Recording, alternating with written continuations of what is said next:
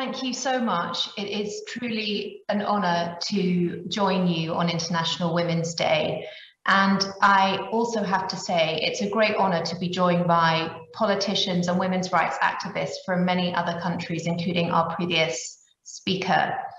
When we celebrate International Women's Day in the UK Parliament, we talk about things like how to get more women into politics, how to get more women at the very top of politics, how to improve women's pay in the workplace so that they earn equivalent salaries to men for the same work. And we talk about how to share the duties in the home fairly between men and women. And when I come and speak at an event like this, I am reminded that for so many women around the world, the struggle for equality has barely even started. And for many, well, for women in Iran, even the most basic human rights are denied to them under the banner of Islamic fundamentalism and religion.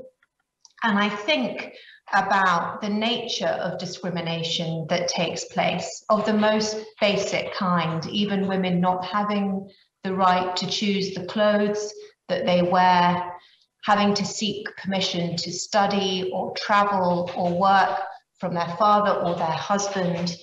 and having to endure still early marriage, child abuse, domestic violence, honor killings, the rights over who they marry. And so today on International Women's Day, it is truly an honor to stand shoulder to shoulder with women in Iran and to speak about how important their human rights are to me, and to not forget that the struggle has only just begun for you. It is also something, and I hope you will understand why I have to say it, that it's a moment to think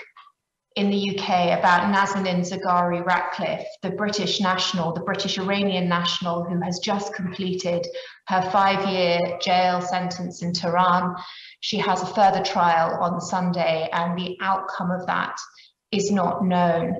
And I also think about the story that was told at the beginning of this about Zara Esmaili, who was a victim of domestic abuse, and while waiting for her execution, suffered a heart attack and died, and still she was taken to the gallows and her body was hung even though she'd already died. And I think about her because at 42 she is the same age as me, and like me she has 2 children, and it makes me think very carefully about the difference in the experience of a woman in the United Kingdom and the experience of a woman in Iran today. So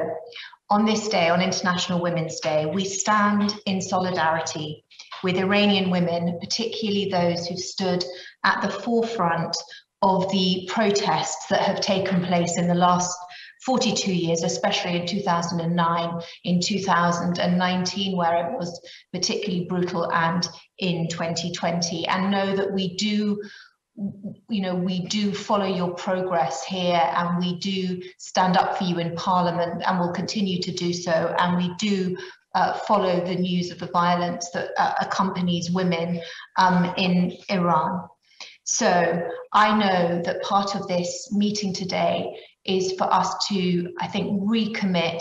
to supporting you, and as members of the UK Parliament to acknowledge our responsibility to make your voices heard through our own foreign and diplomatic channels, and